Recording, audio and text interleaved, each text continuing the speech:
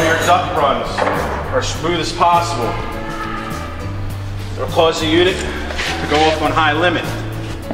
Now, unlike its counterpart, the propane natural gas unit, there's a bimetal high limit switch. So what will end up happening is the unit will still run, but it will short cycle, which in most circumstances is not enough heat in a long-term basis.